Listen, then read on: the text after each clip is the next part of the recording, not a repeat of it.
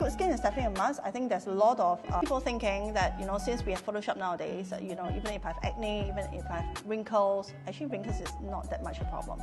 Even if I have like acne, I have scars, it doesn't really matter that much. But when it comes to, we're doing 4K, we're doing HD, you go on YouTube, if we're doing like, say for example, a Charlotte Tilbury is launching the new like glowing mist or a toner, or we are selling a moisturizer, and they want to see models with bare skin and then apply it on, it's usually real bare skin. So if you have like scars and acne, it's best way to go to a dermatologist, get it fixed, because clients do think about it. Like some clients do spend a little bit more money if they really like the look, but that usually apply to celebrities. Like they will maybe push that budget, EI for celebrities, but not so much for like new models per se.